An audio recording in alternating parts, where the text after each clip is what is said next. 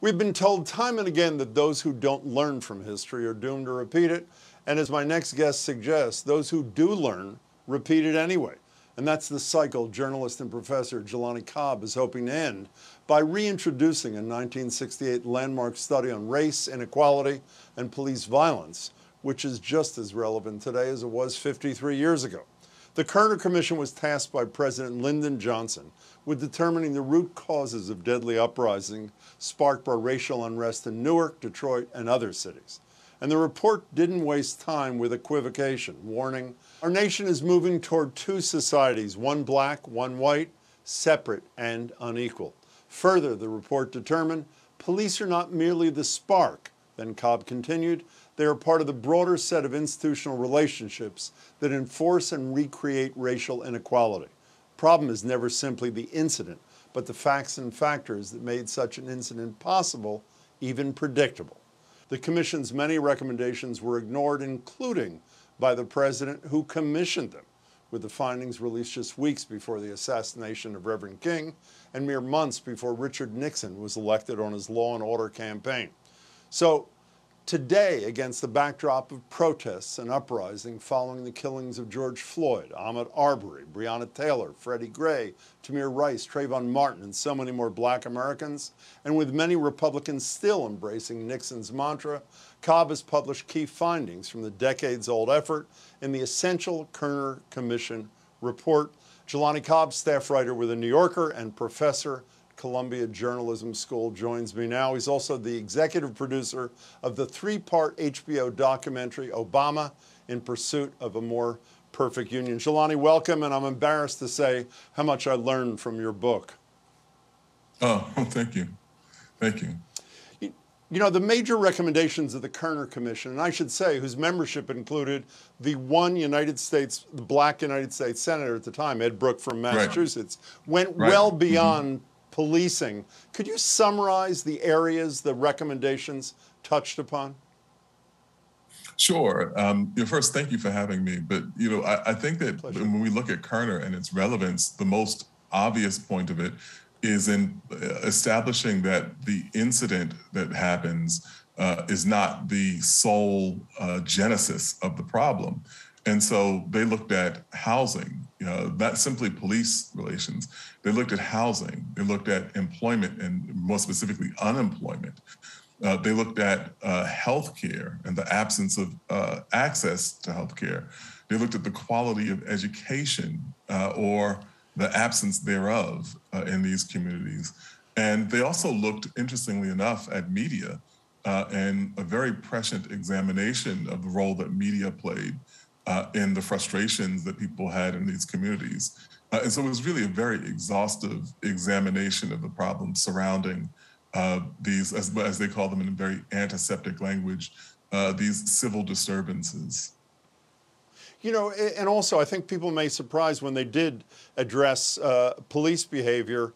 Obviously the word defunding police was not part of it, but shifting resources to non-traditional police functions that's being debated today was also part of the Kerner work, was it not? That's so fascinating, yes, because we've heard the slogan defund the police, which I think was tended to conjure ideas that were a little bit distinct from what people were actually advocating. But when you go back to 1968 and this report, one of the things they say is that there's a problem, and they use the word ghetto, which is not a word we would use now, but they said there's a problem in the ghetto and that law enforcement are called for a whole array of social concerns that actually have nothing to do with the enforcement of the law.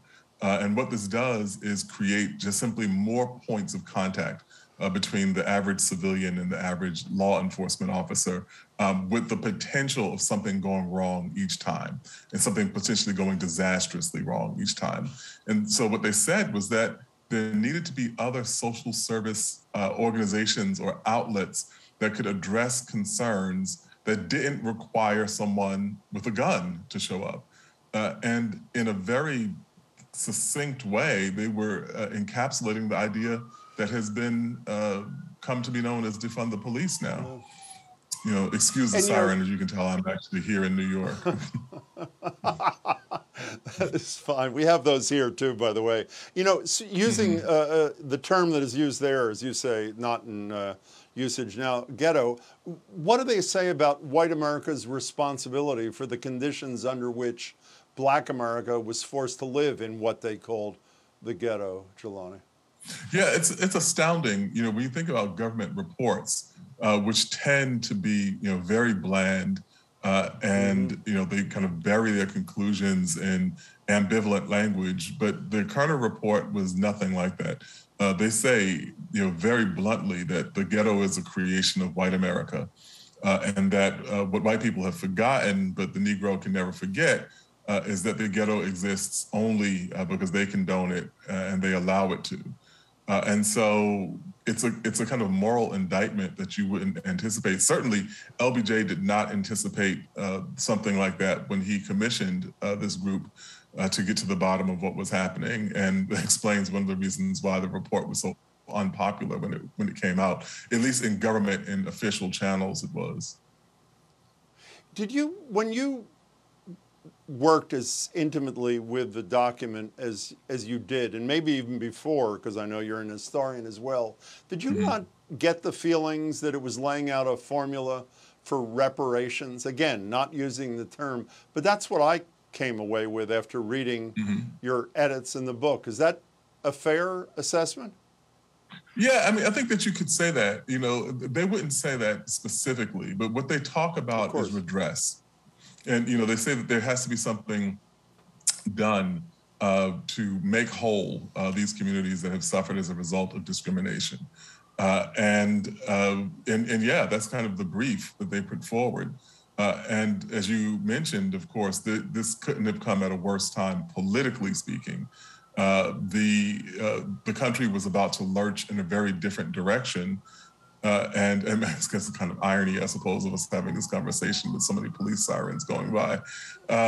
But I think that, you know, when we look at what happened in 1968 in the election of Richard Nixon and the success of the law and order appeals and so on, that this report was really kind of orphaned and was left to be a kind of a finger pointing in a direction that we never pursued. But yeah, that would be, it's in the vein of the conversation we're having now about reparations. You know, in the spirit of if you change the name, the place, and the dates they're talking about now, here's Ta-Nehisi Coates in your documentary, Obama in Pursuit of a More Perfect Union. Obama, I think, gets a lot of flack from the perspective of the presidency, first Black presidency, only being symbolic. But, you know, as I argue, I think people underrate the value of symbols.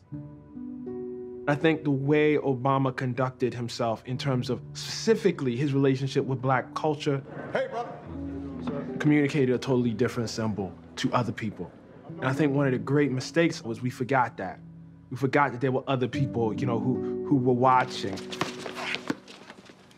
And some of those watching were unhappy about the changing demographics, thus came Trump, which is sort of analogous, I think you'd agree, to then came Richard Nixon to address the anxiety and anger that whites felt after the Kerner Commission report, no?